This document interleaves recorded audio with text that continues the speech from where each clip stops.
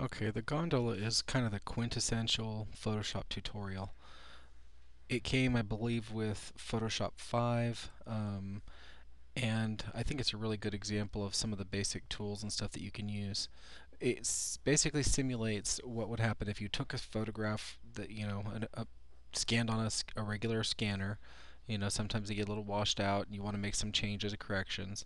Um, but I kind of take it to a little bit different, a few different steps.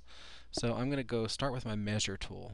And now a lot of people don't ever use this, but what I use it for is, to find something that's a straight edge to straighten your image out. A lot of people will go along the edge of a photo, but I tend to find something in the photo that I believe to be straight, such as a building.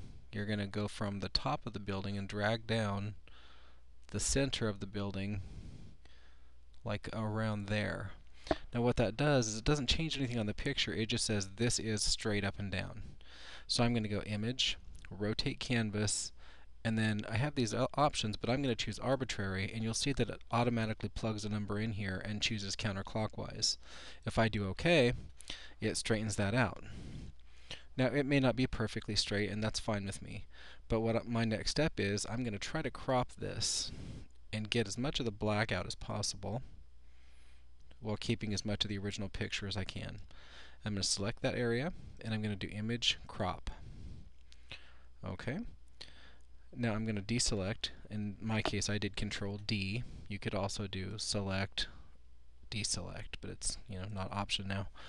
Anyway, my first thing that I would do is I would try to pop the color a little bit. So I would do Image Adjustments, Levels, and I have this nice little mountain range looking thing here.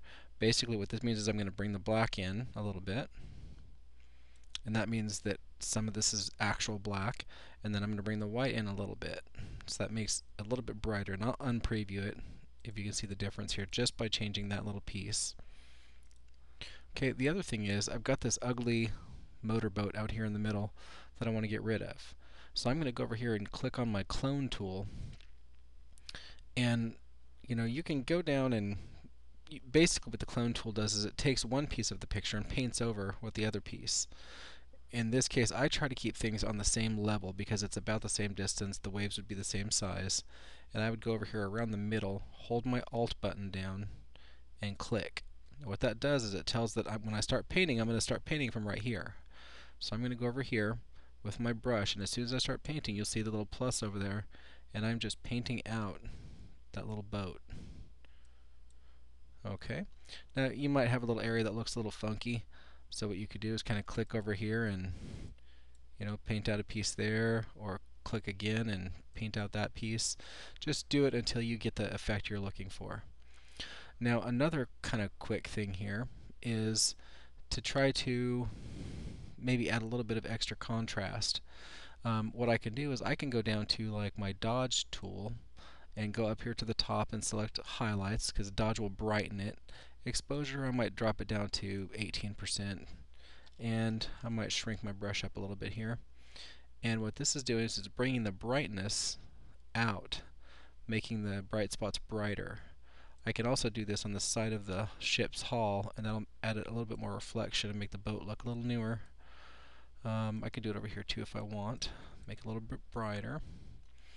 The next thing I would do is I would go up here and change this to burn.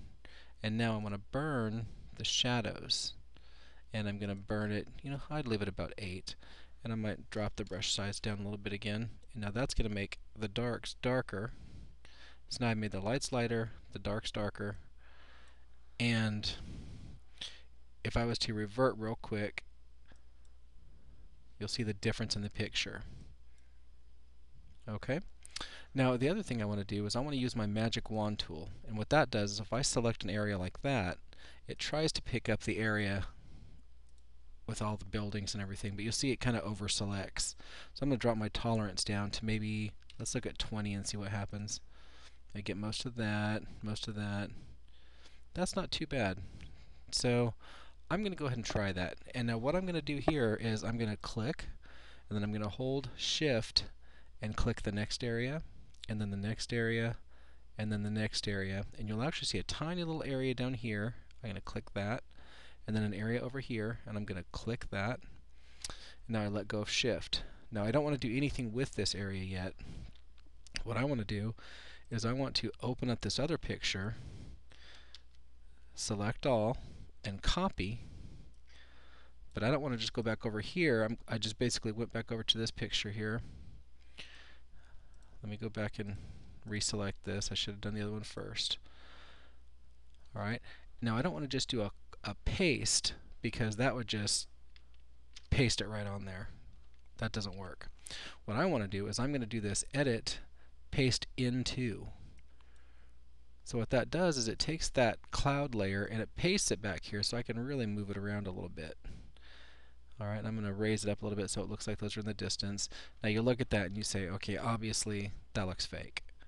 What I want to do is I'm going to drop the opacity now until I think it looks like it blends in with the background. Now, I can click on my background again, and I can even go to things like my burn tool and burn on the building here, and you'll see that it's not changing anything but that building, and I'm way overdoing it to make a point.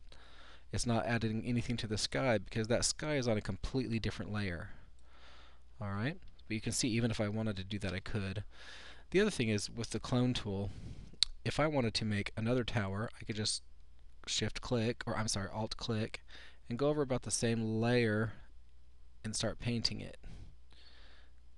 Now, I'm already on a masked layer, but you can get an idea of how that would work. And so that's a basic example. And again, if I go back to revert, this is what I started with, and in just a couple minutes, I went to that. Okay, so enjoy, and hopefully that'll give you some help.